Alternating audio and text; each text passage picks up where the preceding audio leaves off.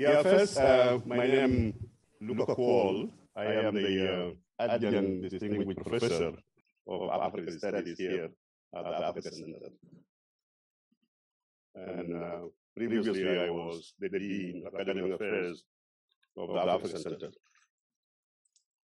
I know after lunch is a challenge. I know my colleague Emil said, you are not allowed to sleep, but that is not. But maybe I will push you further, please don't even sleep. And if it happens, then we do more exercise. So this is what we... But really, I'm so happy the way the program has been going on so far. So what I will do before I move to this session, this week, this is the session of the first week, the last session of the first week.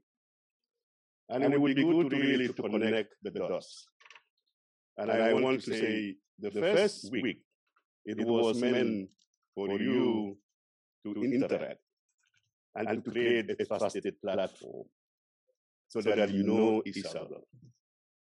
But the week itself was meant to really advance understanding. How can we be able really to analyze the context and to help you understand the security landscape of Africa? And I believe during the week, we were having a bit of blindness. One thing which was very clear, the sea blindness, how much we know about the maritime security. But even further than that, all of us who came here about the issue of megatrade and to what level understanding of this megatrade and to appreciate. I'm sure some of you might have improved your understanding and the magnitude of these threats of the megatrade. But even went further than that one, the issue of violent extremism. Before the violent extremism, the issue of the conflict, violent conflict. And what are the drivers? To what level can we be able to respond to these violent conflict? And then violent extremism is a phenomenon, really facing all of us. Even if you are not touched today, it is likely it's coming. So it's better that we prepare ourselves to prevent and to be well equipped to respond to it. Transnational organized crime, a big challenge. And I think it's very important for us to keep our eyes open. And I believe the session might have provided you with that understanding of the transnational organized crime. Cyber security threat. Although we are saying that the digitalization of our system is still, so we are not really affected. But that session showed us that it is indeed a big threat, and we should be aware and prepare ourselves. And I talk about maritime security, but the most important thing, blindness of youth. And I think that's very important, although we are aware, but I think the session was so powerful. How to bring the issue of youth to the discourse and the way we are really managing and delivering, going to deliver the security. And then the women is something that we have clear. These are issues cutting across. And this morning, democratization, I know, provoked a lot of discussion. This is exactly what we meant to have this trusted platform and we discuss. And I was so happy, the level of discussion and the question that you have asked. And then now, we'll be discussing about the rule of law and the security governance. I know whenever we talk about rule of law, sometimes for the military or the security is a taboo, They're coming again with these concepts, rule of law to limit us. We want to act very fast. But here, we are bringing out these human rights and the rule of law. We decided actually, the morning session was talking about the context, the bigger context of the governance, issue of democracy. We want to zoom in to the issue of rule of law. Rule of law is a very central to the issue of governance. And it's a very concrete. And in fact, when you talk about governance in abstract, rule of law is the key for us to move the debate to the institutions and to the leaders. Rule of law is about about social contract, and I know my colleague Kelly will be talking about it. The citizens decided to relinquish part of their power, the violence they want to protect themselves.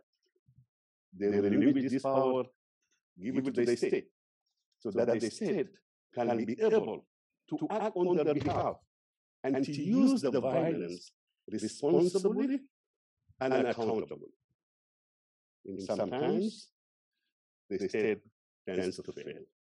In fact, we saw in Africa that the development, state-centric development, or the developmental state has failed to deliver human rights and good governance. Even the security-centric state failed to deliver even the development and rule of law. In fact, I want to borrow the statement by Kofi Annan that humanity cannot enjoy development without security. And humanity cannot enjoy security without development, but cannot even enjoy both without human rights. This is the focus of today's session. I hope we'll be able to deliver to you what we want to achieve with this session. But let me give you the today we are going to have two seasoned panelists who will help us to move our debate around the issue of human rights. I mean the issue of rule of law. So we have Dr. Catherine Kelly. I think some of you might have seen her. I think at some point was introduced. But I think just to give a certain human side of it, is that she's the acting dean or the interim dean, but she's the one who actually provided academic leadership to this program. And we are so appreciative of her leadership. And the product will see it very clearly. A friend, and is one of a very big assets in the Africa Center. So I don't want to go into her. If you got introduced by then, I was affected by COVID, I couldn't make it to see you here. But the other one who will be joining us through the virtually is Brigadier General Professor Dan Kovali.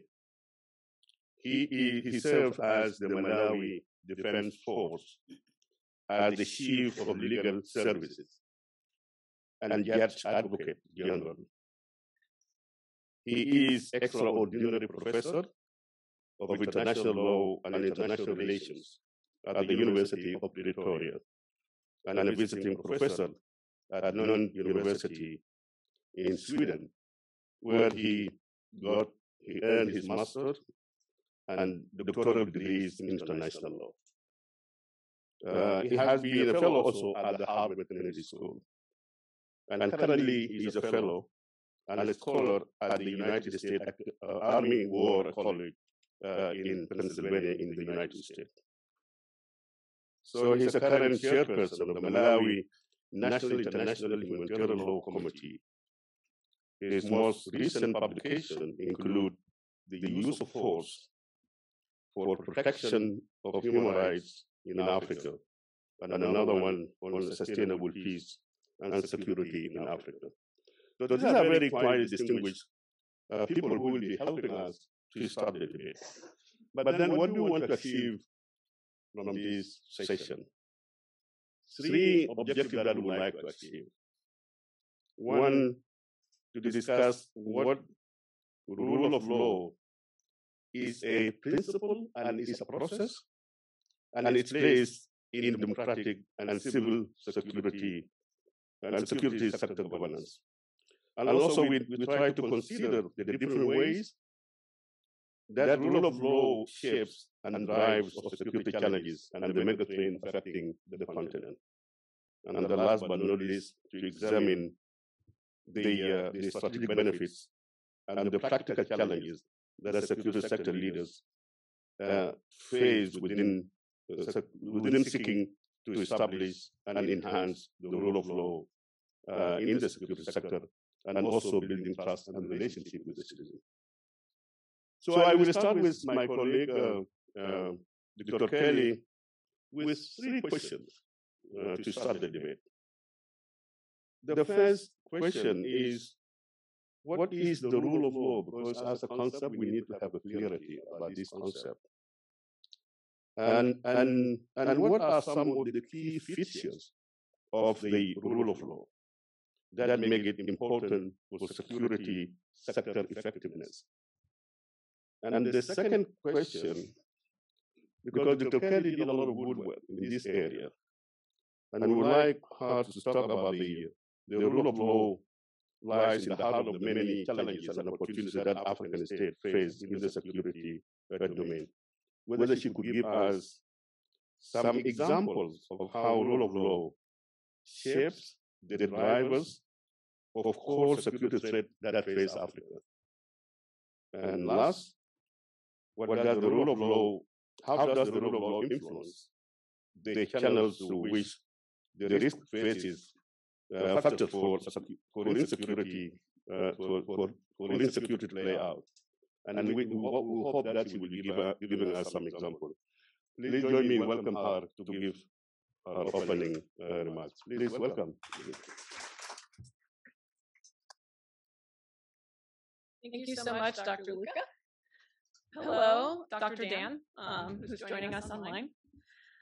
So I'm here to kick us off for this panel on what the rule of law is, what are some of its key features that make rule of law important for security sector effectiveness, and then I'll talk about some of the trends and a few responses if I have time. So in a nutshell, rule of law is both a principle and a process. In terms of principles, rule of law is the idea that all people are treated equally under the law, regardless of who they are. So the rule of law is meant to contrast with rule by law, which is a mode of governing in which those in political power use the law to constrain the behavior of others, but not to constrain themselves. So we're contrasting rule of law with rule by law, first of all, in terms of principle. In terms of process, it's more complex, and there are multiple facets. Rule of law is not just about security and justice officials enforcing the law. It's also about making the equality of everybody under the law a real tangible thing. And so in that sense, building the rule of law is an ongoing social and political process that involves the state, including the security forces, but it also involves citizens. And it hinges upon those state officials forging relationships of trust and reciprocity with the citizens that they're intended to serve.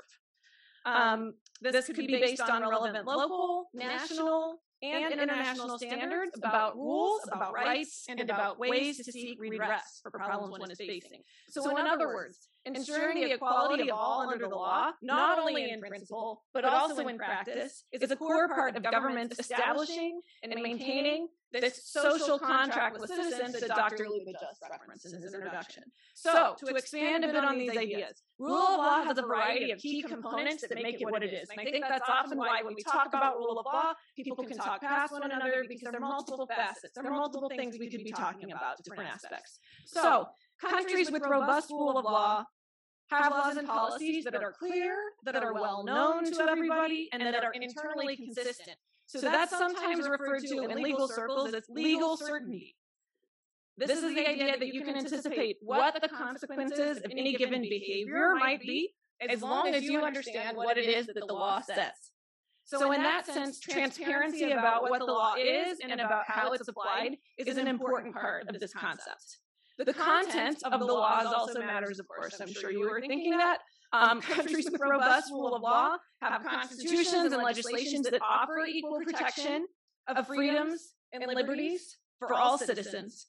So proportionality, that means the degree of punishment being appropriate for the degree of offense in criminal law, for example. Proportionality is also a notable aspect of the law's content here. Some African countries have ratified international conventions that affirm some of these principles I've mentioned already, but we should also turn to what the African commitments are on this. Many countries in the room we are from have signed on to the African Charter on Human and People's Rights. The African Charter on Democracy, Elections, and Governance also promotes these rule of law principles like equality and the exercise of various freedoms and liberties. And so that's an important point, I think, for us to underline for this audience of emerging leaders. Another aspect of rule of law that matters quite a bit is citizens' practical access to state and non-state options for accessing justice. That's part of the rule of law too, and ideally, every citizen has a range of justice options at their disposal that they can choose to use or not to use if they encounter a particular kind of problem, and if they have good knowledge about the pros and the cons of pursuing those different options or choices that they have available. That too is a key part of the rule of law. Finally, I will dwell just for a minute on the extent to which justice institutions operate fairly and independently. That also matters quite a bit, as we've heard about this morning already. So countries with robust rule of law systems have checks and balances between the executive branch, the legislature, and the judiciary, as some of you mentioned. This allows the judiciary to function independently of what are often in Africa very strong executive branches of government. That also helps to ensure equitable and consistent application of the law to everybody, whether they're someone who's in the government or someone who's outside of it.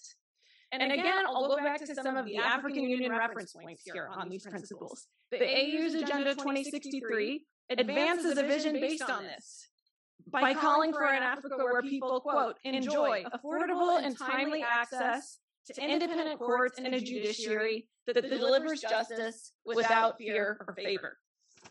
So to sum up for this beginning part, rule of law prevails when there's a widespread sense that everybody is subject to the rules, and there are practical mechanisms in place to ensure that the rules are applied.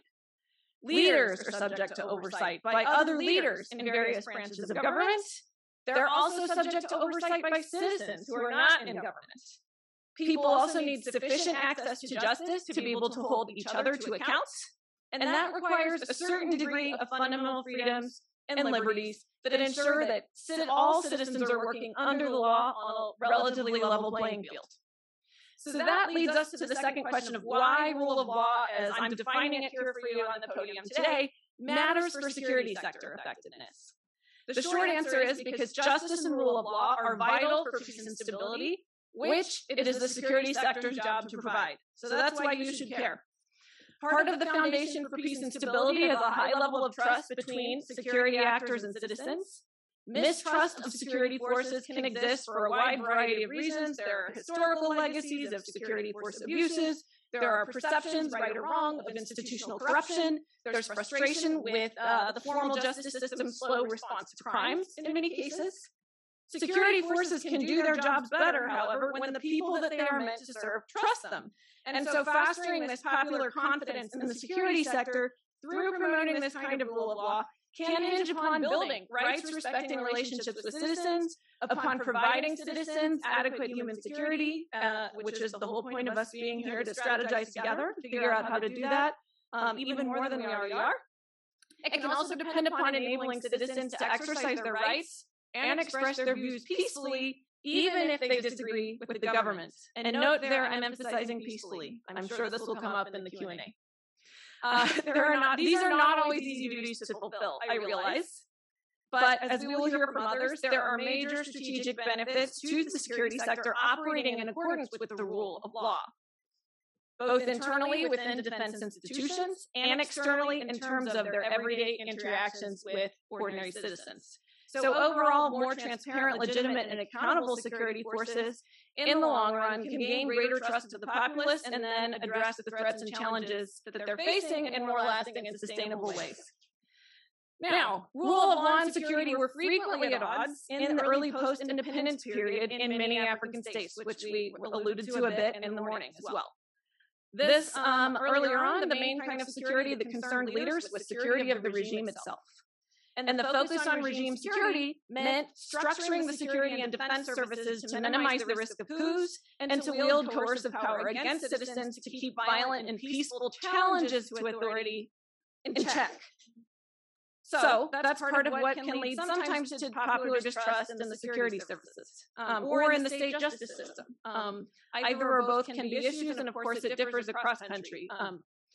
In any case, more recently, African national security agendas have diversified, And on the AU, regional, and national levels, there's growing emphasis, as we all know, on citizen security, which hinges upon state security officials forging relationships with the populace based on this legitimacy, this transparency, this accountability that we've started talking about here in the seminar. So through this lens, I would say rule of law matters for security in many ways, but there are two that merit emphasis here, and that I'll go into greater detail on now.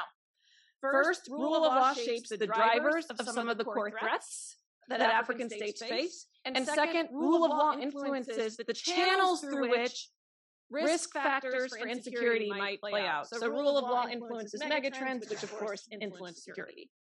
So let me just spend 5 minutes on a few rule of law issues that are drivers of insecurity in several different contexts.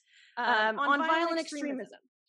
Human rights abuses by security sector actors, perceptions of unjust treatment by government officials on the part of citizens, are key determinants of individuals' decisions to join violent extremist groups. We've seen this based on research that's been done in the Sahel, in the Lake Chad Basin, and in the Horn of Africa. So there is one famous study I believe we assigned in the syllabus from 2017 by the UNDP. This was done in Cameroon, Kenya, Niger, Nigeria, Somalia, and Sudan.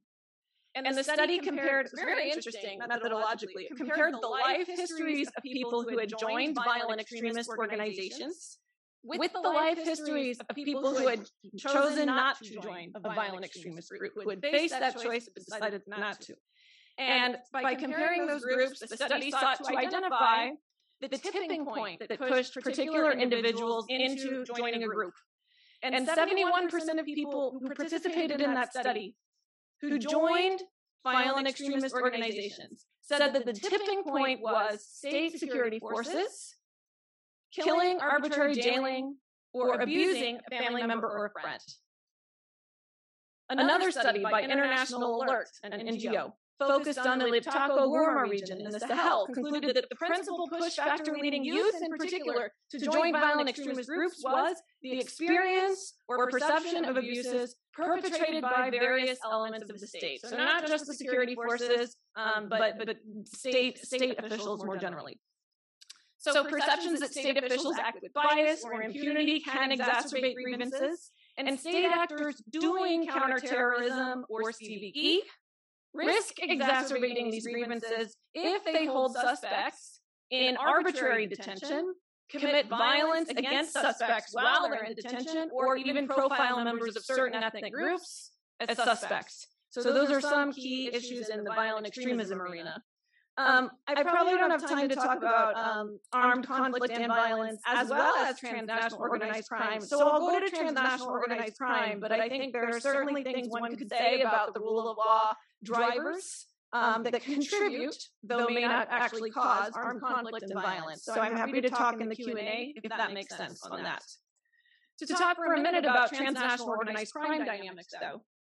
Today, as we discussed on Tuesday, transnational organized crime in Africa is perpetrated by a variety of actors. So we talked about foreign entities, we talked about criminal networks, we talked about mafia-style groups, but also certain, though not all, of course, high-level officials within African states whose work may facilitate, in some cases, the work of criminal networks. So this is perhaps one of the most sensitive aspects of transnational organized crime in Africa. It's this, the way that high-level government corruption can enable it in certain cases. And this has been documented through sources like those Mr. Martin showed us, the Enact Organized Crime Index, and a variety of other sources.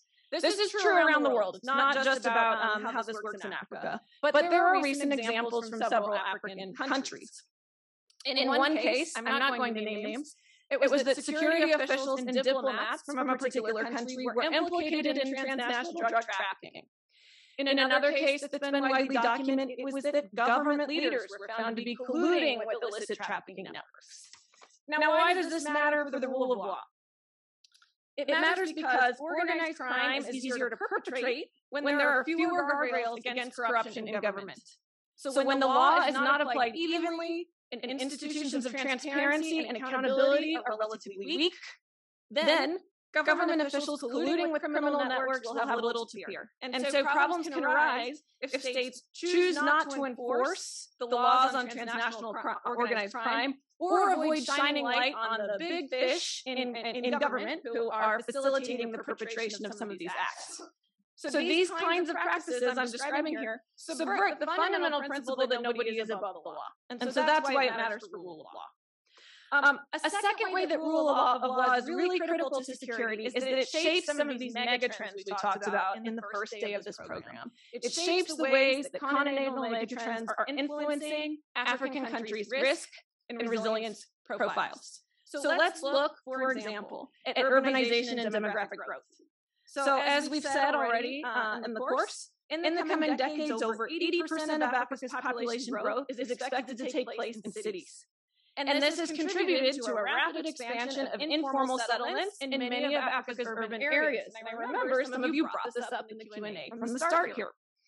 So, along with this, there is a rising number of slum dwellers in urban Africa who live often in precarious legal and economic conditions that can leave them also vulnerable to heavy-handed treatment by security forces who are trying to do their job. They're trying to counter crime and violence. But low levels of trust in the police, low access to relevant customary or state forms of justice, and insecurity and land tenure even, can constrain slum dwellers' enjoyment of the economic and social rights that are fundamental parts of the rule of law. So the legitimacy of state institutions and people's willingness to respect the laws the state is laying out also depends on how security personnel are relating to the people living and working under these conditions of informality, and whether residents of all socioeconomic strata in society consider these state actors to be accountable. So that's one example. I'll do one more. African security futures will also be shaped by the youth bulge. And that youth bulge, as we've discussed, is projected to foster a 50% increase in population in Africa by 2035. Youth are frequently underrepresented in formal economies and in policy-making processes. And at the same time, they play key roles in mobilizing civic movements that are seeking to combat corruption. They play key roles in movements that are trying to strengthen local governance. And they play key roles in peacefully challenging presidents who try to defy term limits. So the increased activism by Africa's growing youth movement is largely focused, I don't know about largely, but frequently focused on matters of justice, at least in some part. So they may be focused on mediating conflicts in their communities, challenging term limits and presidents who defy them, promoting various forms of civic engagement and citizenship. And I've heard this phrased a little bit, Ian Amar in Senegal, Citizens Room in Burkina Faso, Lucha in the Democratic Republic of Congo have set some notable examples that make the news even over here in the U.S. Through peaceful protest. But these movements are certainly not the only form, by any means, of youth engagement in advocating for justice and rule of law. Rural youth are equally critical interlocutors for mediating disputes or preventing conflict in their communities. Whether I've seen this done in some of my past work, I used to work for the American Bar Association's non-governmental organization called the Rule of Law Initiative that did work all over the continent. I've seen through that personally, youth serving as community mediators in Mali for disputes related to governance in the north. We have seen youth playing key roles as community paralegals who spread knowledge about different justice options and how to access different forms of justice in countries like DRC or Central African Republic, Mali, Mauritania. And so, youth play multifaceted roles here that relate to justice and the rule of law. So I think that also means that inclusive policymaking for youth is a key rule of law element of preventing exclusion and furthering the peaceful civic engagement of youth. Now, Dr. Luca, do I have time to talk about just a couple of examples of how policy responses have brought in rule of law? Yes. Okay. I'll take just a couple of minutes to go back to some examples. I think they're really good examples from the continent on how one can infuse rule of law into response to some of these challenges. So one that we have remarked upon, and I think have been mentioned in here, are joint permanent commissions. This is something you see often in the Southern African region. Joint permanent commissions that meet bilaterally, but usually between two countries, I believe, that includes security ministers and justice ministers to discuss some of these key security issues on an extremely high level. Including justice ministers along with the security ones helps to fuse the way that these different issues play out together in providing a response. In Niger, over the last few years, in terms of responding to violent extremism, a coordination committee was put together on terrorism and transnational organized crime, and the goal of it was to improve respect for human rights in the criminal justice chain. And so the Supreme Court justices in Niger initiated this idea of enhancing communication between chiefs of defense services and defense staff and those who are in charge of justice in the country, so that there's more communication between the point with which the military is out there fighting and they capture a suspect, they transfer them to either the gendarmerie prévôtale or police. The law enforcement entities then need to communicate well with the prosecutors in order to make sure that rights are respected throughout this criminal justice chain, so that if there is an opportunity to prosecute suspected offenders, human rights and rule of law have not been violated in the process of getting to that point. And then, of course, the idea there is that the justice system should ideally be serving as a deterrent mechanism for engaging in these kinds of behaviors. But if the chain doesn't work, then the process doesn't work as well. I think in the maritime domain, we've got the Interregional Coordination Center on maritime transnational organized crime that focuses a lot on legal harmonization. So justice matters here quite a bit in relation to security. And I'll give maybe one more. Okay. One more, I will go to the community level. There are a lot of great community level endeavors as well.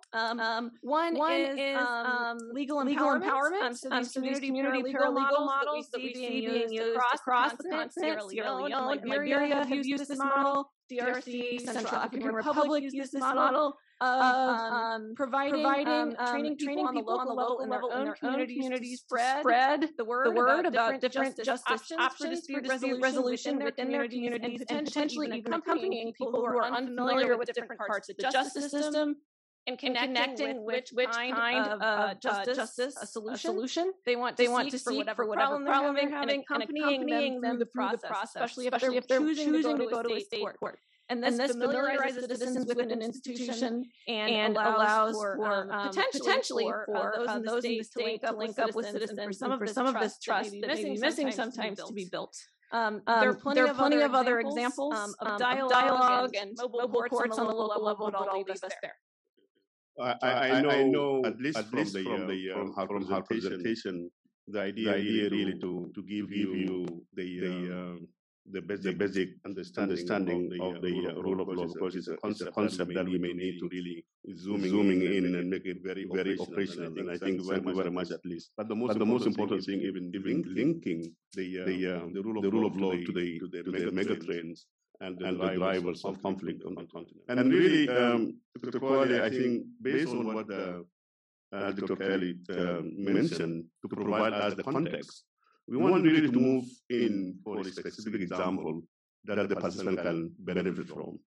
One, we would really like you to provide an example from your own work in Malawian Defense Forces that will show us the strategic gains that the security leaders enjoy when they bring the issue of rule of law into their work on security challenges. Because this is very important. It's one thing to define it.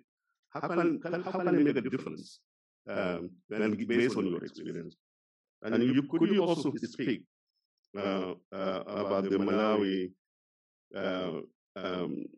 the way that the Malawi is still working to improve the rule of law? It is a work in progress, but it would be good to highlight what level the Malawi is working on these, bringing the rule of law into the security sector to be. And the second one, Professor Kwale, is the examples, because I think the participant here would like really to give us concrete examples that they can be able to help them in their work. And could you explain how national level oversight institutions like the Parliament, and the Human Rights and Anti-Corruption Commission can enhance check and balances between the security sector and citizen. I think the morning session we talk about issues. Democracy is about check and balance, and I think the rule of law is a tool with which we can operationalize the democracy. And the last but not least, again, we would like you. I'm going to use the case of Malawi, and I think it was mentioned in the morning. Using the example from Malawi, could you discuss current efforts by state security officials to build trust with citizens through local work with non-state actors to enhance transparency, accountability? And these are the pillars of the rule of law. I think we want to move the debate from the national to the local level, and how can that will make a difference? So Dr. Kowale, please, you have 15 to 20 minutes. You are most welcome. Thank you so much, sir. And just to carry on from where my colleague, Dr. Kelly, stopped. But before that, let me just say greetings to the distinguished colleagues. And I would also like to congratulate them for being selected as future leaders by their countries, and especially to be given the opportunity to attend this prestigious course. So let's take a deep dive to address the questions that the moderator has posed. Like I said, I would like to really move on from where Dr. Kelly stopped. So why should the security sector uphold the rule of law? We've heard about the strategic advantages. Of course, I will emphasize on that in due course, but let's first address the question why we in the security sector should uphold the rule of law. So, like Kat has mentioned, rule of law means that all citizens should be subjected to the law of the land. So the law of the land, the supreme law of the land is the Constitution, and all the laws that fall under the Constitution are supposed to be observed by each and every person who is within the territory of a state, whether a citizen or a foreigner. So that's what rule of law entails. And rule of law also means that all the three branches of government should be subjected to public accountability. We all know that we have three branches of government: the executive, which is supposed to initiate policy; parliament or legislature, which makes laws; and the judiciary, which enforces the law. That also establishes the principle of separation of powers. The essence of the principle of separation of powers is that these three branches should be checking on each other. So the principle of checks and balances is also key to ensuring that we are upholding rule of law. Now, rule of law applies to everyone, elected officials as well as public officials, and even citizens. So for elected officials, public accountability entails that they have an obligation to account for their actions as well as inactions to the people who voted them into office. So both acts and omissions. If the government is supposed to do something and they don't, they are still supposed to explain to the public while they haven't done so. The rationale, as we'll see in due course, is the notion of social contract, which the moderator mentioned. So for appointed officials, rule of law means that they are answerable to the general public in the discharge of their public functions. One of the rationale is that, you are paid by the government, you use public funds. So you have to be answerable to the one. There is an English saying that says, "He who pays the piper calls the tune." So you cannot just be calling your own tune if you receive money from the public purse. So the true function of public accountability should not be focusing on the negative aspects of the public officials or the elected officials. Rather, it should be whether they're exercising their authority in good faith and within the limits of the law.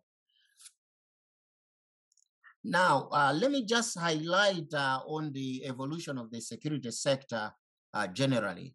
So you'd agree with me that since the implosion of the Soviet Empire in 1992, there's been a shift from focusing on state security to a broader concept of security, which we all know as human security. Now, this, the end of the Cold War brought with it new actors. So we were moving away from traditional actors to non-traditional actors. So the judiciary now is regarded as part of the security sector. Same is the civil society, which includes the media. So when we be talking about governance, to address the question that the moderator has posed, you need to bear this in mind that when you talk about security, we're discussing both the traditional actors as well as the non-traditional actors. Now, you see that most security institutions in our countries still operate in silos rather than in an integrated way. And this poses a challenge in the provision of security, apart from the obvious fact that you compete for meager resources in the budget, but also there is duplicity of efforts. So if the military does stuff and the police is not aware, you'll be doing the same law enforcement mechanism. So just flag that as one of the issues that we'll be focusing on. Now, the reason why this is a challenge, you see that politics is at the heart of this disjointed operations by the security actors. So policy is supposed to govern or to guide the operations of security actors. But in our countries, you see that we don't even have a security policy or a national security policy. So politics and not policy or the law governs our activities. And that is a challenge for rule of law. Now, the existence of individual and informal or semi-formal groups, including political party cadres who are engaged in security activities, also poses a risk to public authorities and other individuals, especially when it comes to upholding the rule of law. And upholding the rule of law entails accountability of the security sector, as no one is above the law. Most constitutions in almost all the democratic countries on the continent of Africa have a provision which provides for the rule of law, meaning no one should be above the law, or no institution should be above the law. I was also requested to address the question of accountability for the security sector because, as you may have known by now, public accountability is one of the key principles of rule of law. So public accountability of the security sector goes to the heart of the security organs. Oversight exists at the executive level because the executive is headed by the president, and the president usually is also the commander-in-chief of the security entity. So there is oversight at that point. But also the budget is initiated by the executive. Of course, it has to be passed by parliament. So you see that part of the executive playing a part on accountability. Added to that, top military officials, even the inspector general of police, would be appointed by the executive, more importantly, by the president. So again, that is an oversight function. In Malawi, for example, you see that the president, who usually is also the Minister of Defense, is a head of what we call the Defense Council. So Defense Council is an oversight body of the military, which makes policy, but also oversees operations of the Defense Council or of the Malawi Defense Force. Now, all the promotions are supposed to be approved or endorsed by the Defense Council. The operations are supposed to be scrutinized by the Defense Council because members of the Defense Council are accountable to the Parliamentary Committee on Defense and Security, which is a function of the legislature. So you see the checks and balances there. The point I'm trying to make here is that the Malawi Defense Force is answerable to the Defense Council. Now, the Defense Council, even where the president sits, is also accountable to the Parliamentary Committee on Defense and Security. Now, if both the Defense Council and the Parliamentary Committee mess up, then the issue can be taken to the court to question the legality of that particular act. So now you see how the concept of checks and balances works in practice. Now, apart from the executive, you also have judiciary and legislature. I've already mentioned the roles of these functions. So these play a key oversight mechanism. That's the first layer. The second layer is the extra-parliamentary oversight by public institutions. So you see that there is, in Malawi, for example, there is the Anti-Corruption Bureau, there is the Office of the Ombudsman, and there is also a Human Rights Commission. So these bodies are mandated. The Anti-Corruption Bureau looks at issues of bribery and prevention of corruption, whereas Ombudsman looks at maladministration. So by maladministration, I mean where decisions are made contrary to the law. One can go and complain to the Ombudsman, who is like the public defender. So him or her can actually question the Malawi Defense Force or the police or the correctional services. And apart from that, if the issue relates to violation of human rights, then the Human Rights Commission has been given a mandate by the Constitution to also look at the respect of human rights. So that's the second layer of accountability or oversight, public bodies. And then there is another layer whereby you see security agencies also providing operational oversight. So my Malawian colleagues, Keno Malua, for example, will agree with me that we do have the Inspector General of the Malawi Defense Force within the Malawi Defense Force. And I'm pretty certain, I think Zambia also has an Inspector General. Same is the case with South Africa. So most of us just look at the Inspector General as being responsible for auditing of finances.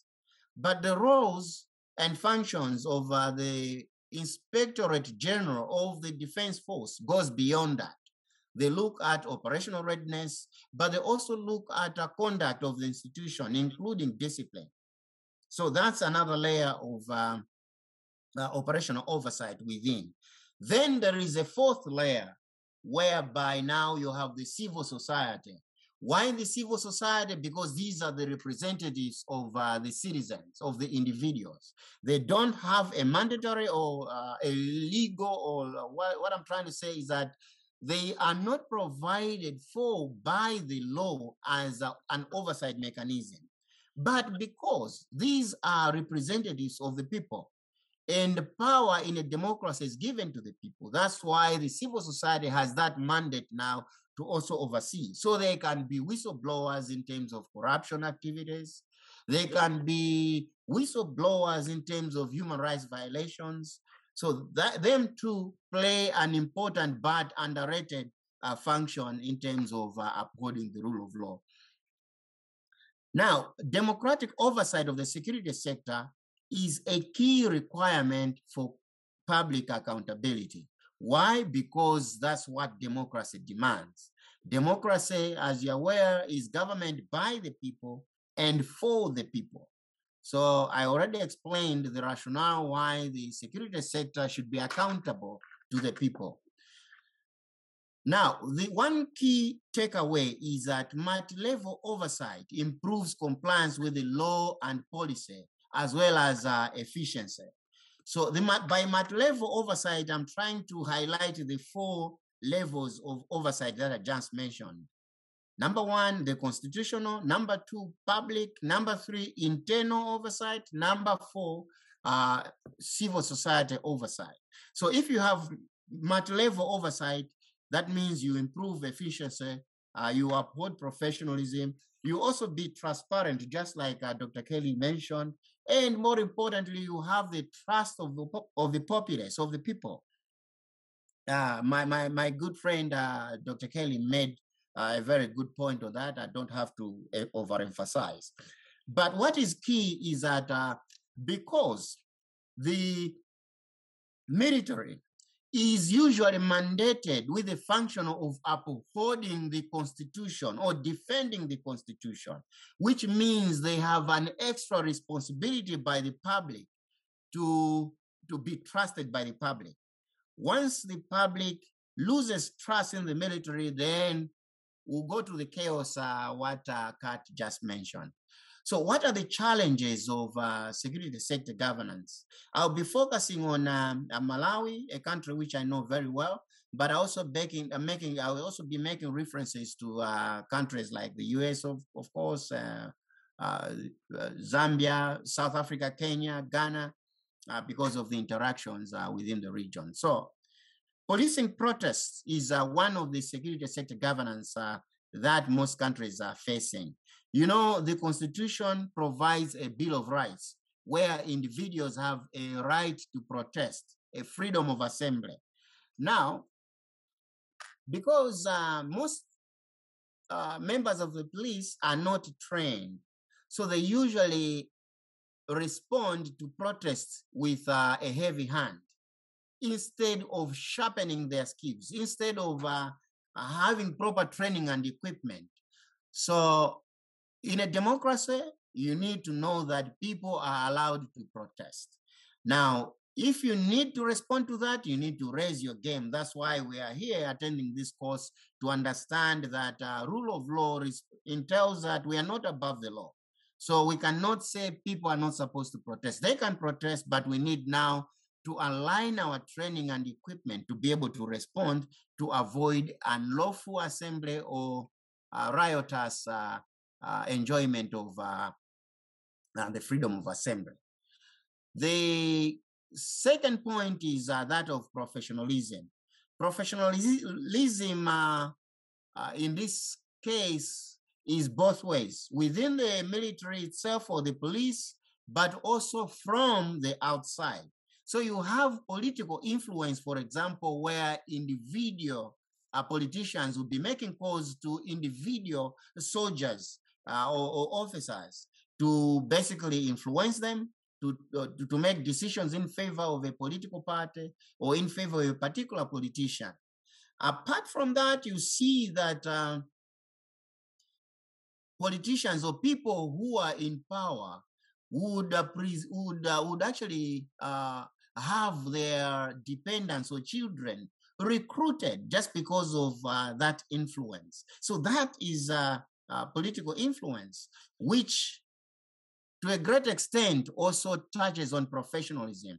I've always said that professionalism starts at the moment you are recruiting a soldier or you are recruiting an officer.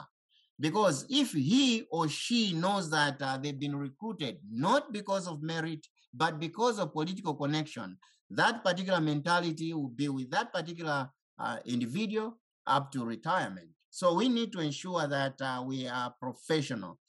How do we do that? We need to avoid political influence. How do we do that? We need to have a code of conduct that provides for integrity, that provides for members of the security organs to be apolitical. By being apolitical, it means you don't have to take sides.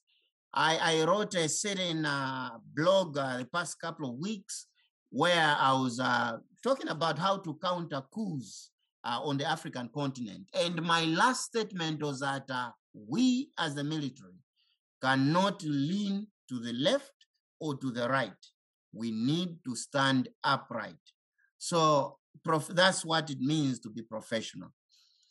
Now, another aspect is absence of policy on correctional services. I'm bringing this point deliberately because we tend to overlook the prison services when you're talking about security. Now, here is the logic. If you have a law enforcement or a police arresting a criminal, that particular criminal goes to court, they are charged, they are convicted, and they're sentenced to prison. Now, after serving, say, 14 years, that particular person comes out of prison, he commits an offense again. Are we are we on course in terms of correctional services? The answer obviously is we're not. Why? Because our prisons are hardening criminals and not reforming criminals. Why? Because the military, the police, the judiciary, and the correctional services are working in silos. So you as security actors, you need to be looking at these issues from a holistic point of view. Granted, you are a law enforcement officer. Granted, you are a military officer, but our key role is provision of security. So you cannot just be looking at security from a narrow angle. You need to look at security from a broader perspective. Why? Because now the focus is on human security. The other issue is a politicization, especially of the national intelligence services, where instead of recruiting professionals, we are recruiting political cadres. Now, National Intelligence Service is the easiest, and it can actually be a multiplier effect for security. Let's take an example of Mozambique. If you have a national intelligence service in Mozambique and you're recruiting political cadres, it means you are depriving yourself of looking at the impact of activities in Malawi for economic growth in Mozambique. You are also not having the advantage of getting information on the activities of the terrorists in Cabo Delgado.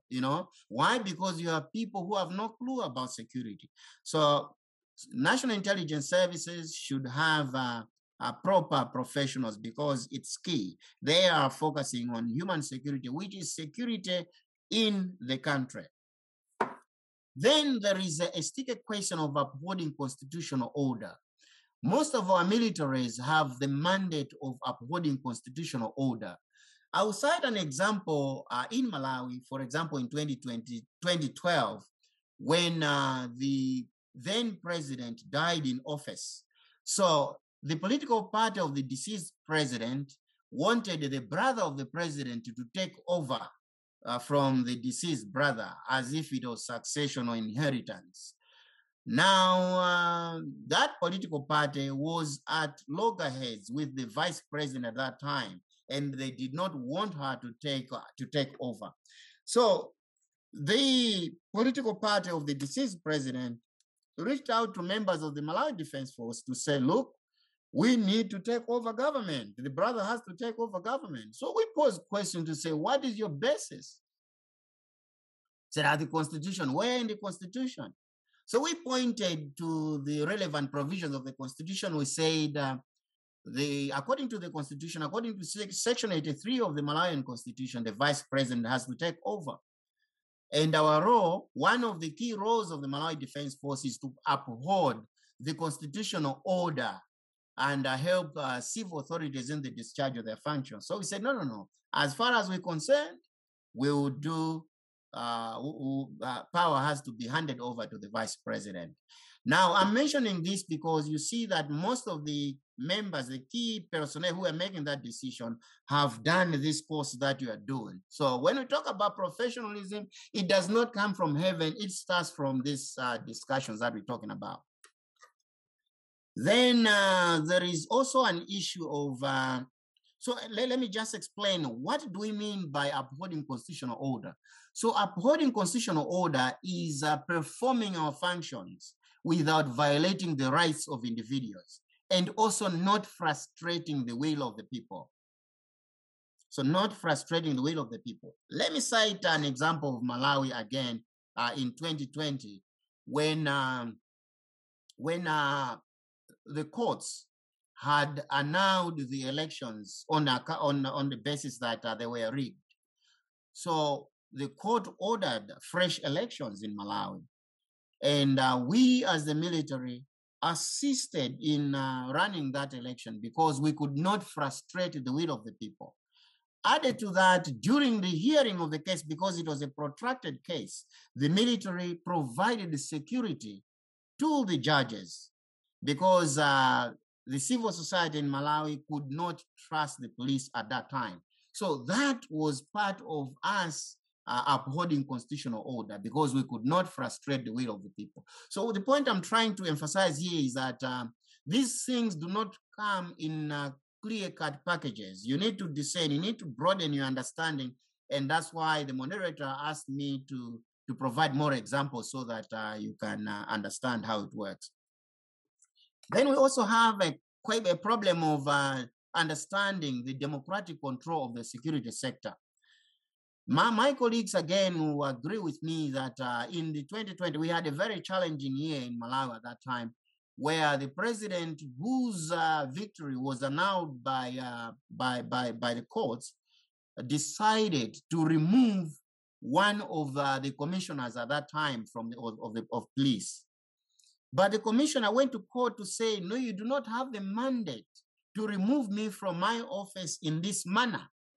So they argued that, no, we have a democratic control of the security sector. We said, no, your control does not mean you need to usurp the law or contravene the law. So we need to understand this. In short, illegal orders cannot be obeyed. So we as professionals, we should not be obeying illegal orders. Now, in winding up, what are the key takeaways? Number one, security sector is equally subject to the law and oversight institutions. I've already mentioned that the security sector now is broadened. We should not just be looking at the police and the military. We need to look at the other actors as well.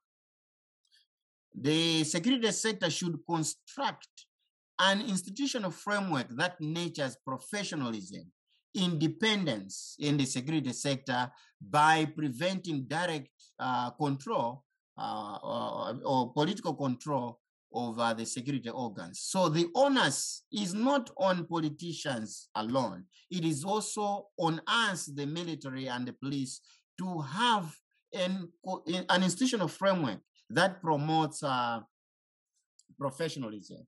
So in Malawi, the way we do it, we teach security sector governance is part of the core courses in the promotion of an officer.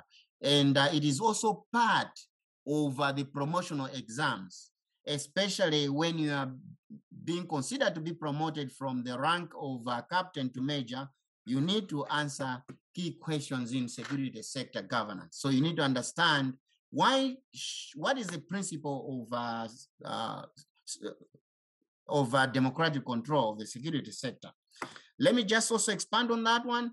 Sometimes you may hear the concept of civilian control of the military, but that is an older phrase these days because we're looking at democratic control, not really civilian control. Of course, civilian control entails democratic control.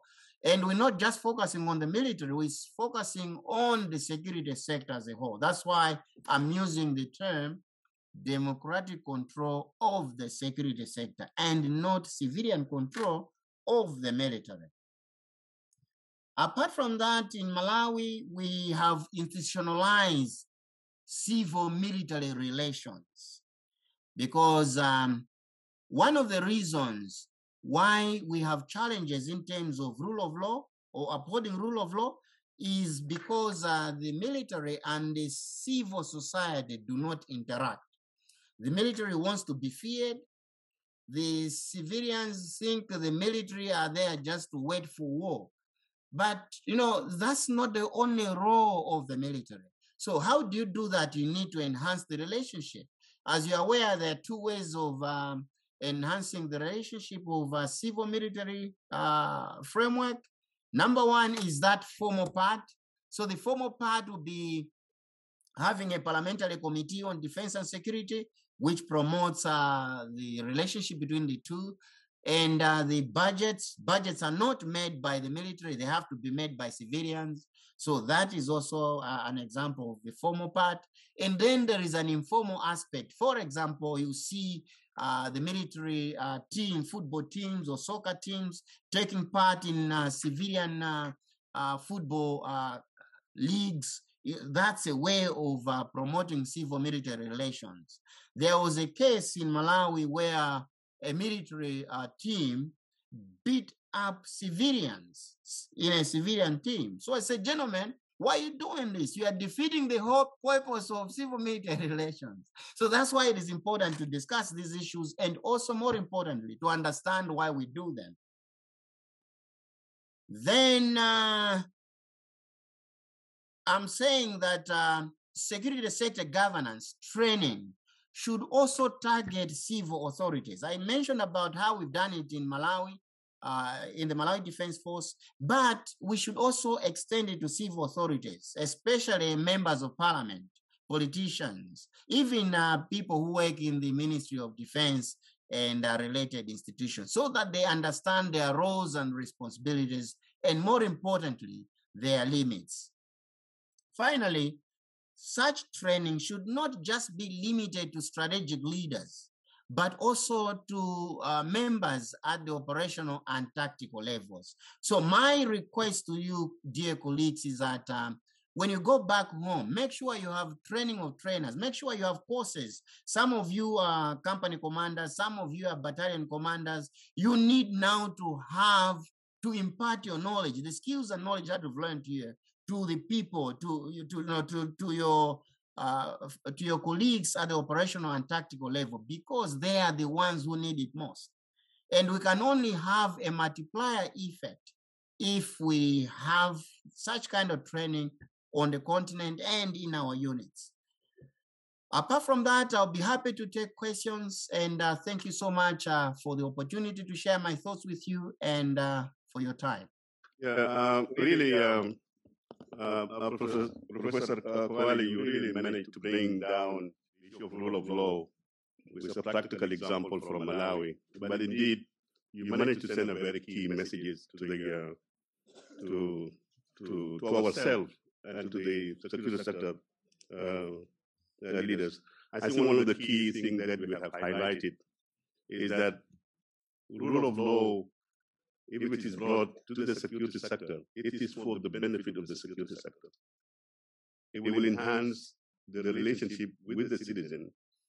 It will as well improve the legitimacy of the security sector. Always there is this gap between the civilian and the military. This mistrust. If we bring in the rule of law, that is going to be people-centered. I think this is then is going to enhance the performance of the security actors. So it is for good of the security actors to embrace the rule of law. We have provided a very important examples also, which I think is very important about how and I like your term, the issue of the dilemma, and I use it in my discussion group. And I know Dr. Emil will highlight it more on issue of the professionalism, the challenge of politicizations of the military and the militarization of politics. And that is the one putting really the security actors in a very difficult situation. And I think that is good you really highlighted very, very well.